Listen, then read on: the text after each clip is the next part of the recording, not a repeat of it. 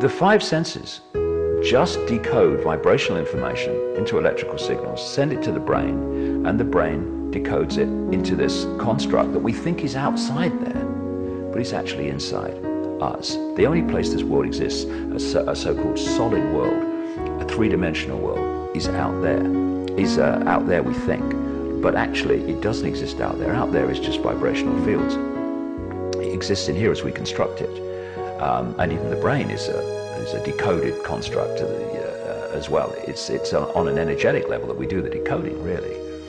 And this is very, very important, because what the manipulators do, because they've hoarded this basic knowledge and passed it over at the highest level of the secret society network and sucked it out of public circulation, they know that if we look out there for answers, believing that there isn't out there, instead of illusory projections going on in here, then we're never going to change anything. Never going to change anything.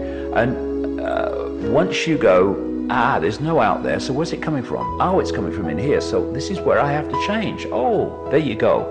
It's what I call, and this is what most people do because of the suppression of this understanding, is they stand in the movie theater and they shout at the screen because they don't like the movie.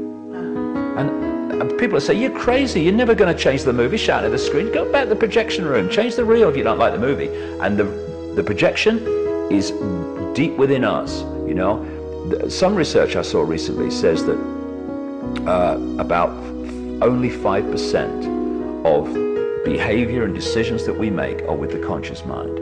I would say that's not correct, personally. I'd say 100% of what happens in this three-dimensional reality, it's only in our head, actually is a projection. And the conscious mind is actually not the decision maker at all. It's the observer and experiencer of it. It's like, it literally is the same principle as a movie projector, which comes from within what we call the subconscious, where all those patterns are there which we're being influenced by and are affecting our projection and our reading of it. And it comes out of the subconscious. And by the time it hits the screen in here, symbolically on the movie theater, it's a done deal.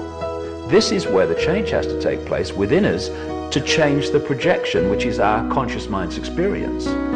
And people are so caught in the conscious mind as that's the only level. I mean, they hear talk about subconscious and all that stuff, but really it's, I thought it. Well, how come that experiments have shown that the electrical changes and muscular changes to make an action happen a split second before the conscious mind has decided to do it? It's because they're playing it out.